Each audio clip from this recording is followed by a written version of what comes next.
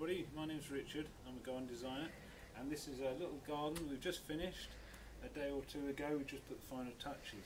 So I thought I'd do a little video just to give you a few ideas at home about how to transform a fairly small mid-terrace little back garden, really uninspiring when we got here, and now it's a beautiful little living area.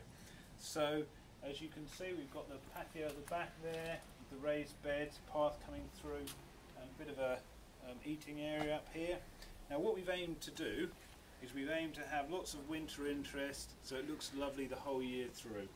So we've got lots of shrubs here, and the other thing I should say, it's quite a shady area as well, so these are all shade loving. So this is a Daphne Oreo marginata, which gives absolutely lovely scent through the winter. And then we've got a little Acer here, Acer viridis dissectum. And then all underplanted, we've got some interest that's going to hopefully, well, will last all through the winter. So we've got the Ophiopogon at the back there to contrast with the greens of this colour, so the darks and the greens here. And we've got some Heuchera, these are glitter, these are called. And this is a really interesting and beautiful fern called Polysticum David Howard. Absolutely beautiful, and they'll bulk up.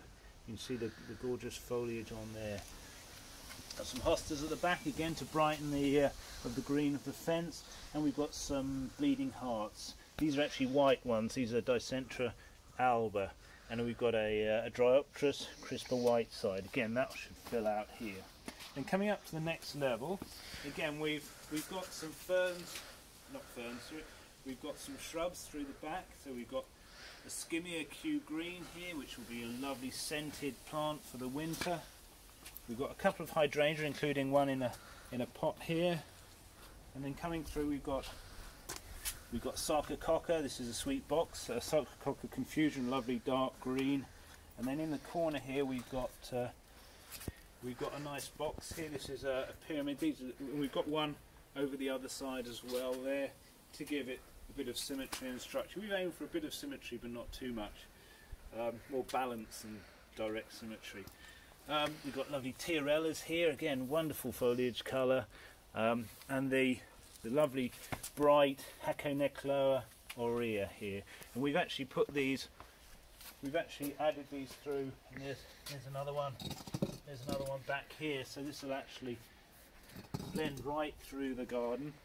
And we've got, and here, if you have a look at this, Rosie, so this is an Astilbe Sprite that gives really lovely dark green foliage, and actually has these white flowers coming up through here, and these are all really nice shade plants. This is an Astrantia, again a shade plant. So all these plants here are designed to look well in the shade. Coming through here, we've got a honeysuckle at the back here. We've got a couple of black-eyed Susans just for a bit of annual interest, and they should still have a bit of time to come through. And then here we've got plum pudding, Heuchera plum pudding here, which are really nice there. Got a couple more ferns coming through. We've got a couple more Astilbe again here. We've got the Astrantia and the hydrangeas. These are Liriops, Liriop muscari. So this is quite a dry area. We've got a big weeping hazel here, and we've got a conifer here. So it's quite a dry area. So these are all designed for dry shade. Sarcococca is great for dry shade. Liriop muscari. Got another Skimmia here. These usually like a bit more damp, but we can be fine. We can water these. Brunnera, Mr. Dawson here, and then coming through here again.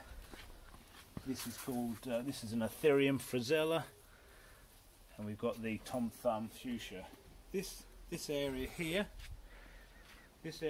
down here, this was for the client to have a bit of vegetables and a bit of herbs there.